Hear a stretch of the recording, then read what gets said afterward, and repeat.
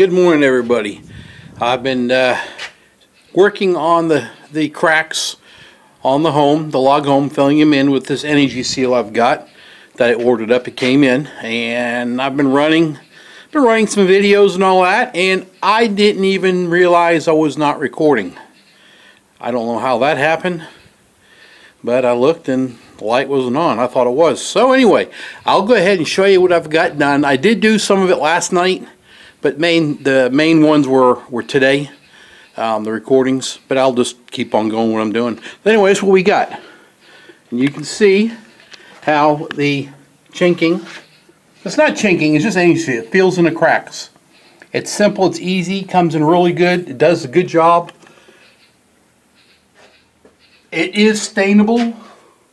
So, and it's actually gotten lighter as the time has gone on since yesterday. I've been doing most of the cracks. Everywhere you look, I've been just filling them in, getting them done. Just decided I'm going to send some over here, already cleaned up. And here's what I just left off at. I just finished doing this. And some of that light stuff that's down right across here. And that bottom crack is where I ended up at. Actually, no I didn't. I ended up right over here. Up underneath here. And you can just barely see it. But, so now I gotta move over here. I'm gonna continue here, me get set up, and I'll show you again how this all works, and alright,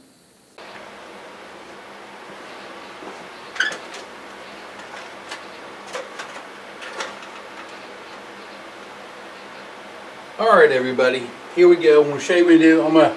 I'll go ahead and fill this in. Now I'll go from right here, do some of this. I'll do a little bit of that. The camera's pretty far away. I've got zoomed in so you kind of see this, what goes on. Which really needs a wet rag. The rag, I got a big container of water and soap in it. Wet rag. Your caulking. Basically all you're going to do is go in there and just squeeze it in. You don't have to jam it right in there, because all you're trying to do is have a seal on the outside. I mean, you do want to fill the space, but you don't have to get crazy with it. Do that, and come over here and just lay it right on there. You can get messy with it, you're fine. You're going to squirt it in the hole. I showed you before, I believe, there's backing rod in here, although that film may be erased. I'll have to show you again in a minute. You just go right on through, close as you can get it. It don't have to be perfect at all. Not right now. And then here's the funny part. Here's my rubber spatula. It's worked perfect. I love it. All you're going to do is push on it, set it on there, and you can just drag it right along. That's going to force all that stuff in the hole. You're picking it up. It's on here. And I got a flat container, and I put it right on there. And I just hold on to it for just a short time. I'll go back through, see if there's anything needs to be done.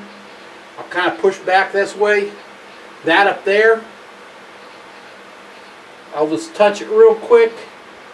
Everything looks good on it though. It looks really good. So now what I'll do with that up there, that spot, I'm just going to go ahead and remove the tape. I don't need it there no more. Take the tape off.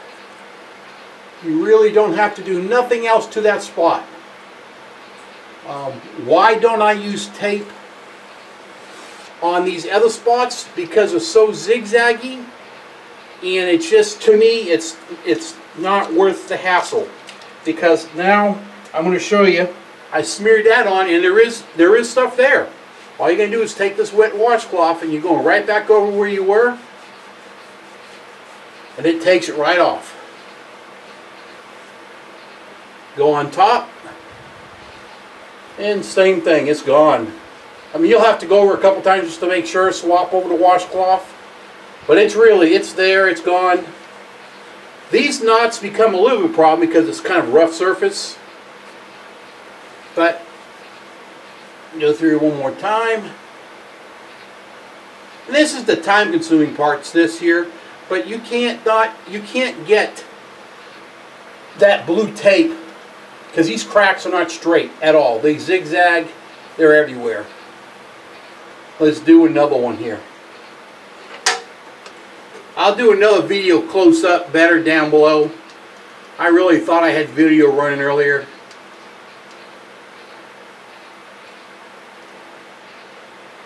This is, like I said, this is special stuff for it.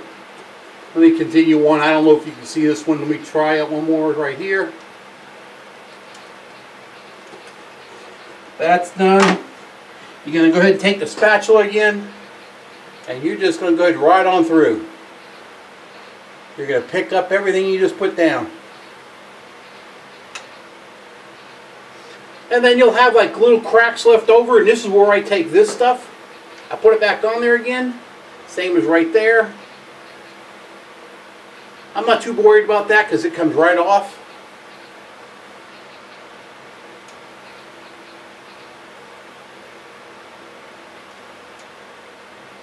Now, I don't know if you can see that, but right there's another crack, small one. Basically, I'm done. And what I'll do is all this extra waste that you see, because it will take probably about 15 minutes and this will start to get a coating over it. But I don't know if I've got the camera, just smaller cracks. The end, they're real small. I've got one about a foot down. I can use that, but I have one here. I'll take the spatula and just spackle it, you know, and touch it up and it'll be good. So let's go ahead and wash this down. Wipe this down with water. You can actually go right on top of it. Easy if you can. And all you're trying to do is just get all that glue off there. That's sealer. I keep rolling the rag around to help get rid of some of the stuff I just wiped off of it, because it does get dirty, and I'll have to rinse it out here in a minute. This takes like 24 hours to become enough where you can, I think it's 24 or 48 to be able to stain on it. But it never hardens, it stays soft. It's made to, log homes move, cracks move up and down, in and out. So it's made to stretch and stick. It sticks right to it. Sticks right to the log. It's just special for this. Regular silicone you cannot use.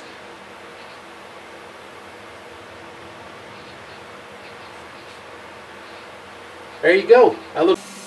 Okay, I've got most of this side of the house done over here, this north side. But I did want to show you what we do. When you have a big crack that's like this right here, you do not want to just squirt the sealer in there. That's not what you want to do.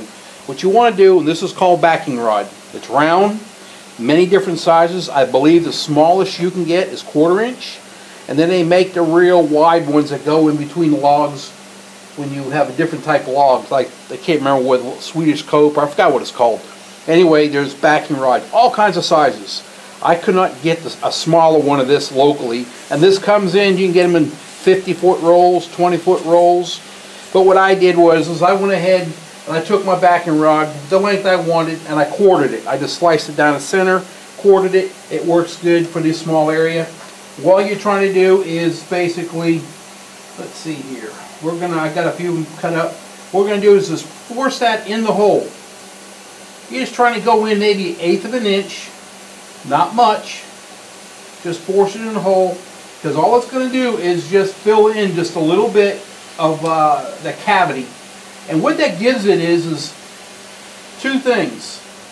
Well, yeah, two things. One, the silicone sealer is going to seal to the top of the wood, the bottom, and now the back where the backing rod is. We'll go ahead and do this one right here. You just push that. It's just like foam. You push it in there, all the way around, all the way down, all the way through. Make sure it's not sticking out, because you don't want that to show when you put the sealer on. And we got too much here. Let's cut that off. Just keep on pushing it all the way in.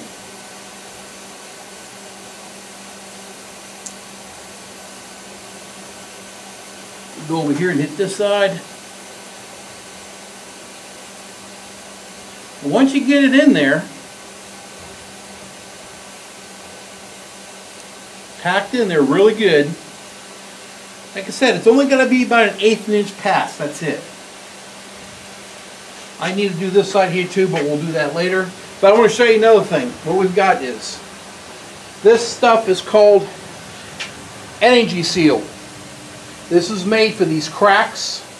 It's made where the logs butt together, for those cracks here, like I'll show you later on. This is made by Permachink. They make the chemical. I buy all my stuff through the log company that I bought and built my house through. And so now I'm going to go ahead and seal this. I'll show you what we do here. What happens. What we're going to do is you use a caulking gun. Of course those tubes can come, I think they come even bigger tubes. But all we're going to do for right now is we're just going to go ahead and squirt a little of that in there. You see what we're doing, it's not much. Do it again.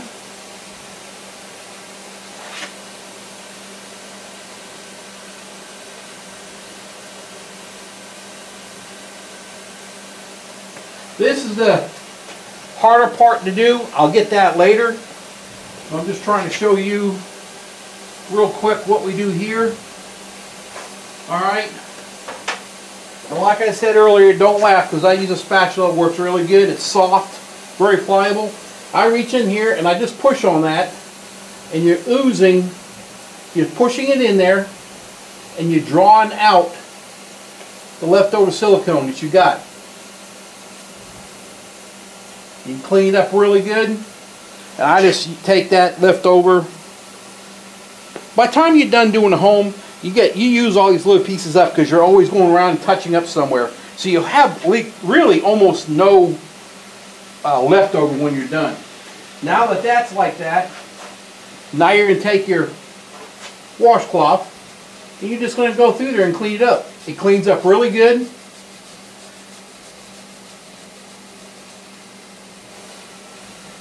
It's better to have one that is soap and water because the rag cleans up a lot easier. Just keep rotating that cloth around.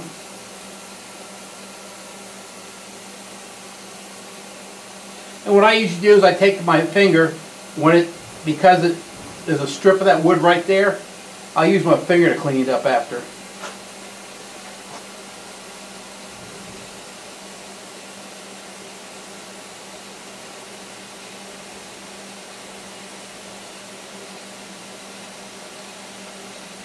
So when you're done, it looks like that. It's almost perfect. I'll work on that end piece after. It's really hard because this is shaving wire. It's a real rough texture. I got a piece right there that I need to do. I got all this to do here. Got a few more smaller ends. I'll be about done with this side of the house. As you can see, this side here, we've got all that done up there. Down here,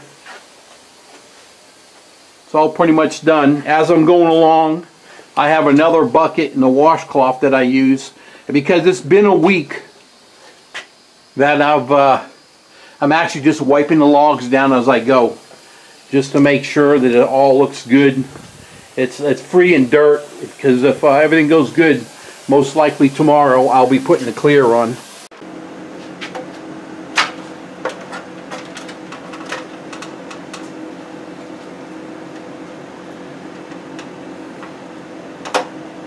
Alright, what we're going to do next is we're going to go ahead and do this part right through here.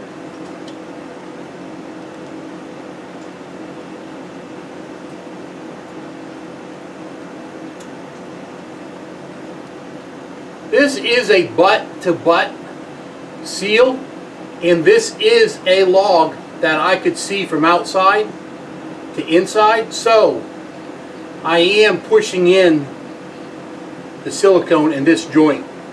But just for that reason, because it is one portion of that seal, that joint, there was a gap. It was somewhere up here. And that does happen sometimes, and it happens just because of the way the logs are. They just move around.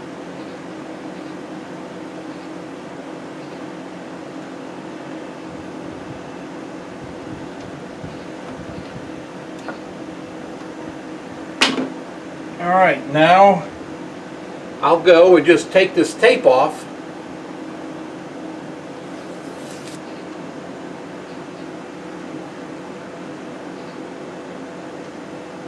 Now, if I can, there it goes.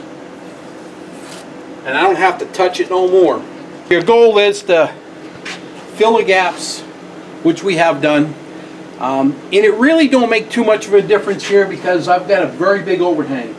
So rain doesn't hit here. Now if you didn't have an overhang, then water would hit, and every one of those cracks collects water. That will promote wood rot. 100% it will happen. So, and that's why when I built this house, I went with large overhangs. The sun never hits the bottom of this house. The only time it would is the very front, that's the west. It's going to hit about right around this time of day right now, and it's probably about 5 o'clock.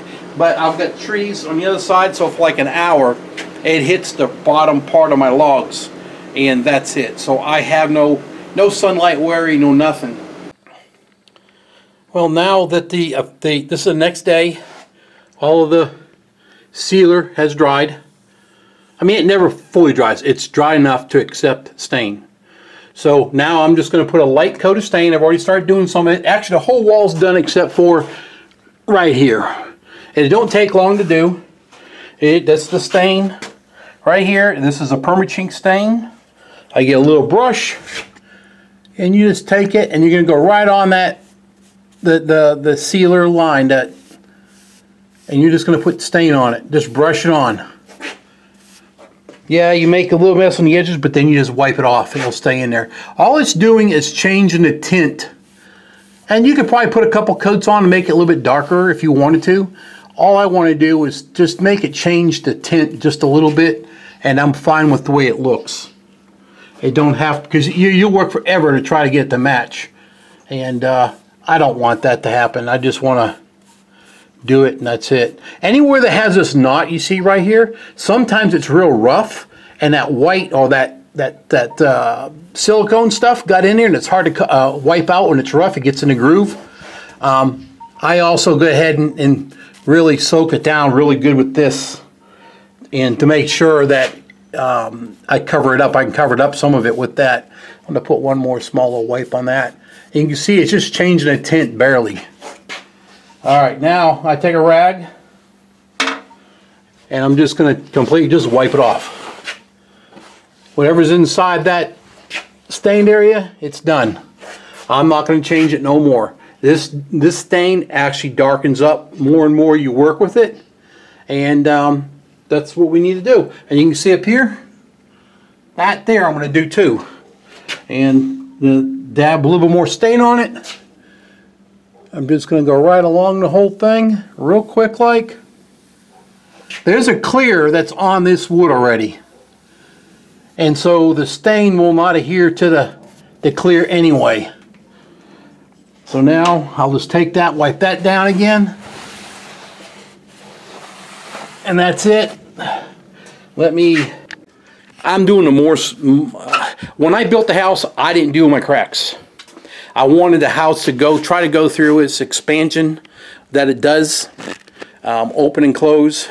Now these joints here are done when the builder raises the house, puts the logs, he butts them together. They actually put like a D-shaped seal in it. And these are called D-shaped logs, so they do the same thing, but they put it like in the middle. And then there's and that is actually a glue. It is a sealer, but it's a glue. I think I said that the other day. And then they also do each layer between here and here. These have double grooves. Let me show you. Right here's perfect. All these logs, they notched this out to cross this log. But this log, literally, if you look here, male, female, this log would literally sit right on top of here. Well, what they do is when they lay together, here they lay a big bead of silicone, and across this front right here, and you can see some of that silicone right there that goes across. That would go here and here, and that glues it down. But also there's bolts. There's a bolt that goes from the top of this one, goes all the way down straight through, and ends up about 3/4 length. These are 14-inch bolts that come through here. They use 9-inch bolts. They can use 9-inch, 6-inch. All depends on what size logs you've got. They're just really long torque bolts. So anyway, that's what we got for right now. Tomorrow I will go ahead and put the clear on it. Yesterday, actually they like it in thin layers, not a heavy layer when you do it. I'll see how it turns out after this one next when I treat it tomorrow. There's a possibility I may go back with another coat in 48 hours. We'll just see. And after that, I probably won't have to mess with down this area other than washing it, sealing it, doing this, all that for several years. Up top, gable ends, my dormers, yes. I definitely will have to be doing them, and that's what these are up here. Let me show you real quick. You probably see them in the pictures. The sunlight may mess with you. Those up there I will have to do.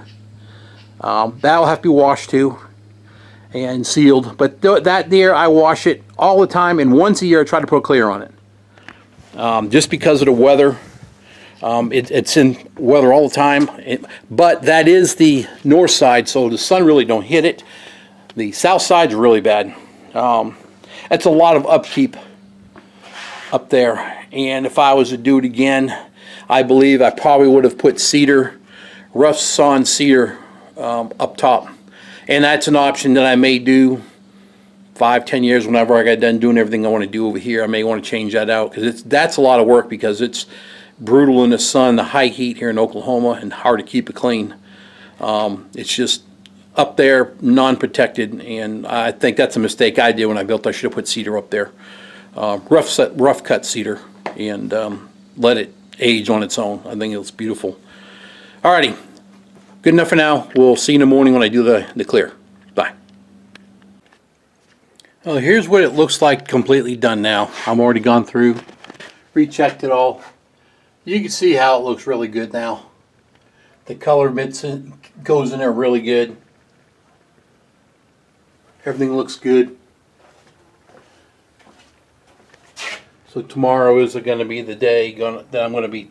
I'll put the clear on here. I did want to show you the bucket that we get. It comes in 5-gallon pails. This here is Lifeline Ultra-2. Now they make many other styles of stain, different qualities of stain. This is a stain that I bought. Well, I bought this stain just last year, but I mean I've been using this for 5 years, so they've changed what they have. But this is what I have. It's from Permachink. They are the ones that provide all this. I love their stuff is good. I am not sponsored by them at all. The color mine is natural. That's what that color of the wood is. And once again, I am not sponsored by Permachink at all. I'm just showing you what I use, what I've used for a couple of years. I like it, and I don't mind telling people about it because I like what it is. It's good stuff. You stir it up really good. Okay, here we are. We're going to go ahead and start the clear in the house.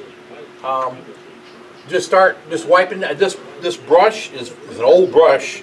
Probably should be thrown away, but I've been able to keep it alive. They're about a $45 stain brush, and I've just been trying to keep it alive as long as I can. But anyway, I got the clear in here, and like I said before, it goes on white color, and you're just trying to put it on the whole wood. Everything you can find. Just get it wet, and that's clear. It's going to dry. It looks white now, but it will dry clear. And the goal is not to put a real thick coating on it. You don't want no runs, because you'll see our clear run. You're going to be putting on, in my case, this might be my last coat, my only coat. I'm not sure. But I will know later today. In a couple hours I can look at it a little bit more and I can tell if I'll need to do it. But I mean, you can see it's actually starting to even dry, not dry, but go clear. You just keep right on going. That's what I like about this brush. I've bought other brushes and they just don't last, they don't hold the stain long. And this here carries a lot of stain. It works good. and that's what I'm going to keep on using. My other brush that I have, I worn out on the cedar. I got another brush that was for stain also. Now this log stain and clear we're putting on is strictly for log homes. If you use paint, you cannot paint a log home. You want your wood to breathe. You want it to, you know, you want the whatever water, if it gets in it, on it, you want the wood to breathe. So the stain is strictly for logs. It's made to dry and it can breathe through it. And it's almost, at first, for a while, it almost feels like it stays rubbery almost. But eventually it does harden up. You can see how quick it goes.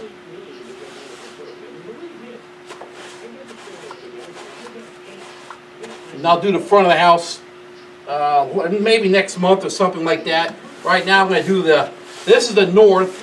I'm going to go ahead and hit the south side of the house because I've got a lot of projects I've got to do that's going to be in the garage.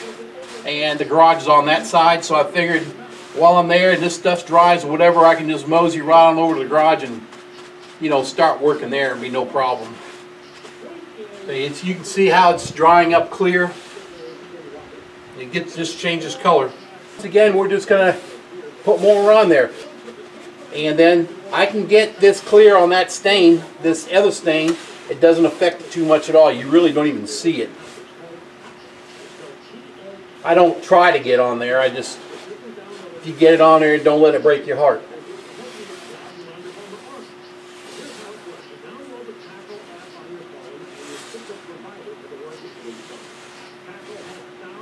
And they just really pop. They're really shiny.